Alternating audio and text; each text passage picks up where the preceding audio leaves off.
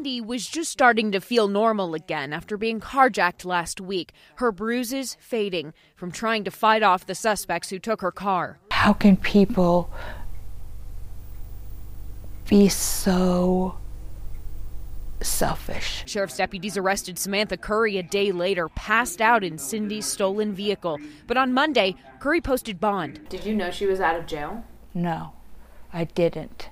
And that's what is frightening. And she wasn't out for long. Tonight, Curry is right back behind bars. During her few days of freedom, new court documents detail a long crime spree police say Curry and Anthony Padilla went on together. They traumatized a lot of people. In the criminal complaint, Curry told detectives Padilla would tell her where to drive and park.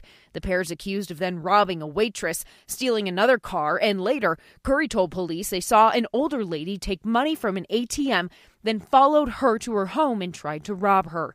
Cindy feels horrible knowing more people have fallen victim since her. It seems like they just commit a crime and you get back out of jail and you go doing your same old thing. But this time, Curry isn't going anywhere anytime soon. Jail records show a no bond hold, and Cindy says finally she has some peace of mind.